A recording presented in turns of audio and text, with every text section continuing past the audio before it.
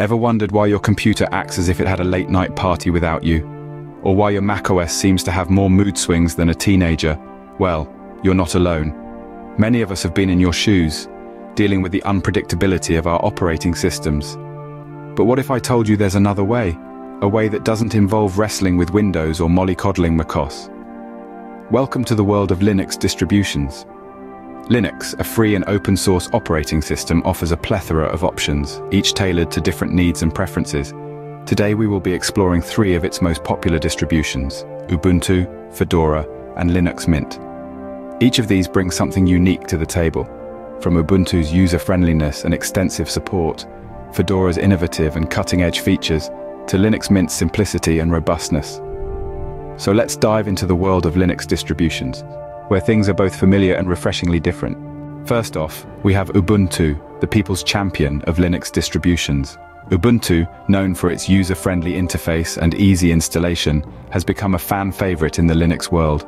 Its software centers are a treasure trove of applications, and its out-of-box compatibility allows for a seamless transition from other operating systems. Ubuntu also offers long-term support distributions, ensuring users enjoy the stability and security of their systems for an extended period. This makes Ubuntu a go-to choice for many businesses and educational institutions. However, no operating system is without its drawbacks, and Ubuntu is no exception. One challenge that users often face is driver compatibility. While Ubuntu has made strides in this area, there can still be instances where a specific hardware component doesn't play well with the system. Another point of contention is Ubuntu's update cycle. While some users appreciate the regular updates, others find the frequency a bit overwhelming, especially when these updates require a system reboot. It's a double-edged sword. On one hand, you have the latest features and security patches, but on the other, you may have to deal with occasional disruptions. Ubuntu is indeed a strong contender, but let's not make up our minds just yet. There's more to explore in the world of Linux distributions. So stick around, because up next we're diving into the minty fresh world of Linux Mint. Next, we have Linux Mint, the fresh breath of the Linux world. The minty freshness of this distribution is truly invigorating. It's like walking into a candy store that's all about user-friendliness and no-nonsense functionality. One of the key features of Linux Mint is its user-friendly interface. It's like a cozy old shoe, comfortable and supportive.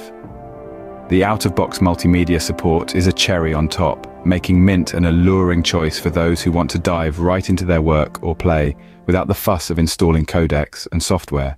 But as we all know, nothing is perfect. Linux Mint is not without its share of drawbacks, the most prominent one being potential issues with proprietary software. While Mint is built on the robust shoulders of Ubuntu and Debian, there can be times when it stumbles a bit with certain proprietary software. It's like trying to fit a square peg in a round hole. It might work, but it's not always a snug fit. And then there's the software center. It's a bit like a well-stocked library. It's got everything you need, but sometimes it can feel a bit overwhelming. But hey, it's a small price to pay for the freedom and control that Linux Mint offers. Linux Mint is indeed refreshing, but there's one more contender to meet. Last but not least, we have Fedora, the innovator's choice. Fedora is the darling of developers, system administrators, and open source enthusiasts, and there's a good reason for that. It's at the cutting edge of technology, always pushing the envelope with the latest open source software. It's the distro where you'll see the future of Linux first. Fedora's package management system is based on DNF, or dandified Yum, which is known for its speed and simplicity. It's a breath of fresh air for those who want to stay on top of the latest developments without getting bogged down in technicalities. But Fedora is more than just a showcase for new software. It's also a vibrant and supportive community of users and developers. When you choose Fedora, you're choosing to be part of an open source movement that values innovation and collaboration. Now, no Linux distribution is perfect, and Fedora is no exception. Its fast-paced development cycle means that it's on a short 13-month support cycle, which may not suit everyone. And while Fedora strives for complete open source purity, this philosophy can occasionally lead to compatibility issues, particularly with proprietary software.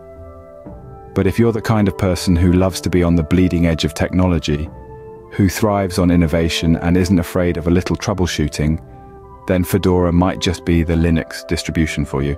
Fedora certainly has its unique strengths, but how does it stack up against Ubuntu and Linux Mint?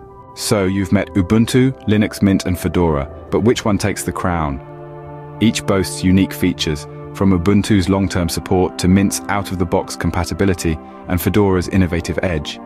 We've rated them considering package management, security and more.